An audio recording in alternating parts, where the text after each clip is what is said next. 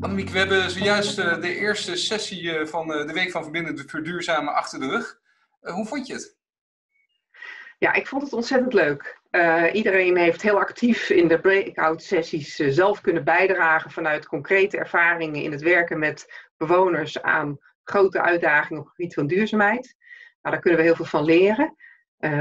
In de eerste plaats dat je misschien niet altijd met je eigen plan de buurt in moet gaan, maar je moet beginnen bij wat iemand eigenlijk nodig heeft of wat bijzonder of kenmerkend is voor die wijk of dat gebied.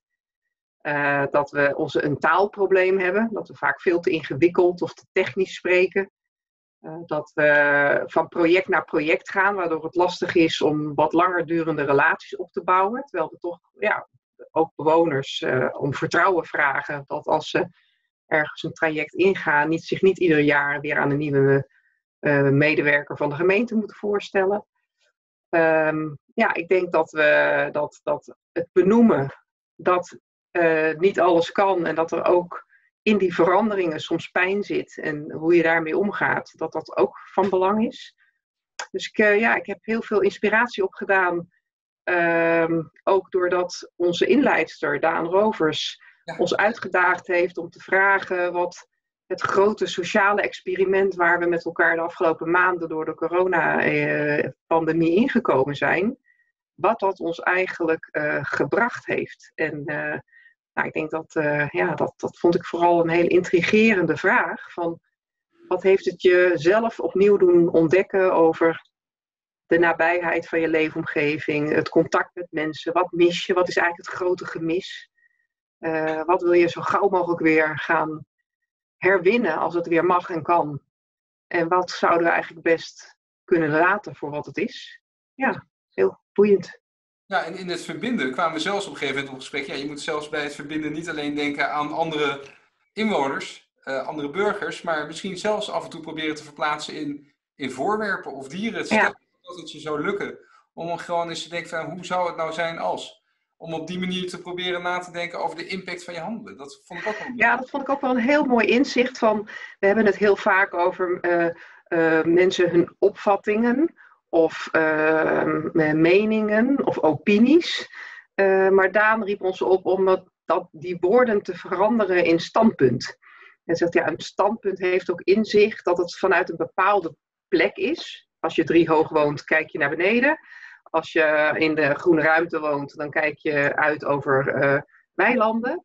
En dat het standpunt waarmee je naar iets kijkt, ook iets over jou zegt. En dat natuurlijk echt uitdagend is om te denken, maar wat zou dat gras er zelf nou van vinden? Of die koeien in de wei. En is dat wat, en daarmee, door steeds van standpunt bereid te zijn om van standpunt te veranderen, dat je ook niet jezelf en je eigen plekje tot het begin en het eindpunt van iedere vraag maakt.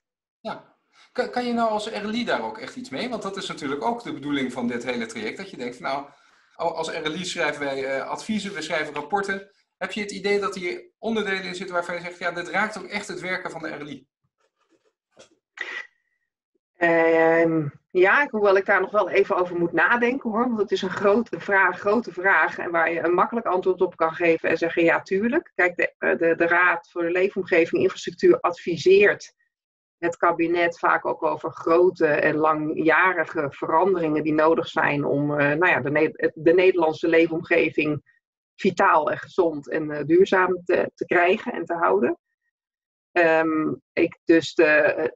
Wij zullen nooit geen opbouwwerkers worden. Wij zullen nooit die wijk intrekken en voordat we een advies uitbrengen over de energietransitie in de gebouwde omgeving, dat wij dan zelf dat werk op die mate doen. Daar zijn we denk ik niet geschikt voor. Maar wat wel zo is dat we in die advisering denk ik veel meer werk zullen maken van hoe verhoudt dat grote verhaal zich nou tot de manier waarop je dat bij mensen thuis brengt. En wat heb je daar dan wel voor nodig als wij het niet kunnen, maar de erkenning dat er een grote afstand zit tussen hoe wij over de problematiek denken en praten en adviseren en hoe dat uitpakt in de praktijk. En dat nou eenmaal wat wij allemaal heel belangrijk vinden, ook voor een deel, gewoon niet in het dagelijks leven van de mensen die je wilt bereiken, bovenaan op de prioriteitenlijstje staat. Ja, dat is denk ik wel een notie die invloed gaat hebben op de manier waarop we die adviezen en de richting die daarin is opgenomen zullen gaan vertalen. Het is gewoon heel veel werk en dat vond ik ook wel heel mooi. Een mooie reflectie op de situatie waar we nu in zitten.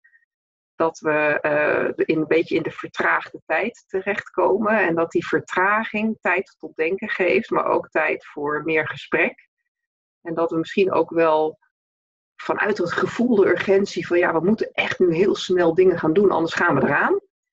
Dat misschien juist de paradox is, dat wil je dit samen doen, moet je ook weer tijd voor elkaar maken. En nou ja, dat is ook wel een puzzeltje wat ik de rest van de week meeneem om te bevragen. Ja, want morgen hebben we weer een gesprek. Dat is heel mooi. Mensen nemen daar inderdaad ook echt tijd voor. Morgen weer van 9 tot 11 gaan we praten over zeggenschap en leiderschap met Imrad Verhoeven. Waar gaat het gesprek over, denk je? Behalve dus inderdaad over zeggenschap en leiderschap. Maar wat zijn nou de vragen die daar achterweg komen? Nou, wat we heel erg hebben ontdekt in onze zoektocht in de afgelopen jaar, toen we met dit onderwerp gestart zijn, is dat we eigenlijk aan de ene kant er een soort groot verlangen is om dat zelforganiserend vermogen van die samenleving, die participatieve samenleving, veel meer ruimte te geven. Vanuit een mensbeeld dat je denkt, ja, er zitten gewoon superveel goede en interessante en leuke en gedreven mensen en ideeën in de samenleving. Waarom zou dat ergens achter een bureau bedacht moeten worden? Maar dat we tegelijkertijd in een systeemwereld leven met regels en met zeggenschap over geld en politieke representatie. We gaan naar de stembus. Dus er zijn ook systemen die zeggenschap hebben. En die spanning van vertrouwen wij het de samenleving toe om zelf die regie te pakken en zelf dingen te ontwerpen en zelf met oplossingen voor vraagstukken te komen. Of botst die oplossing dan op enig moment met die systeemwereld die zegt, ja, maar daar was ik voor, ik ben hier gekozen. Dus ik heb budgetrecht en bovendien, wie zegt mij dat jij wel spreekt namens de samenleving? Wat is dan jouw inbedding daar? En ik denk dat is zo'n ontzettend interessante vraag van wat is nou eigenlijk democratie? Is democratie met 1000 mensen een heel intensief traject doorgaan en dan met elkaar met een oplossing van iets komen? Of is democratie 1 keer in de 4 jaar naar de stembus en aan een ander je vertrouwen geven om de beslissingen voor dit soort vragen te doen? En zou dat op een elegante manier 1 + 1 = 3 kunnen worden? Ja, een mooie vraag. Daar gaan we het morgen over hebben. Morgen van 9 tot 11. En dan ik kijk er naar uit. Weer even terug. Helemaal goed. Ja. Dankjewel.